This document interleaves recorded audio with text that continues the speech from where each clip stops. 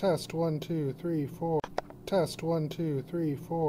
Test 1 2 3 4. Our place is small. It's set up in the middle of the. It actually now kind of acts as a barrier in between the dining room and the living room. That space was all just sort of one long space before, and now it's sort of right in the middle.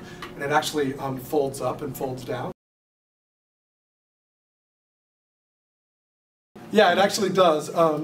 It's like, when I fold it down, it's like going into my office. It's like, all right, my workday has started. When I fold it up, it means like I'm not anticipating doing any more work today. I actually have to like sort of reach over it in a really awkward way to do to do any work at that point. So it's kind of a nice barrier in that sense. Like, my workday has, is ended, my workday has started. Yeah, that definitely is a thing that evolved out of having the workstation, whereas if my computer was just sitting on the desk, I'd sit down, no matter when, and just like start working again. So it's actually sort of given a kind of structure, I guess, to my working hours.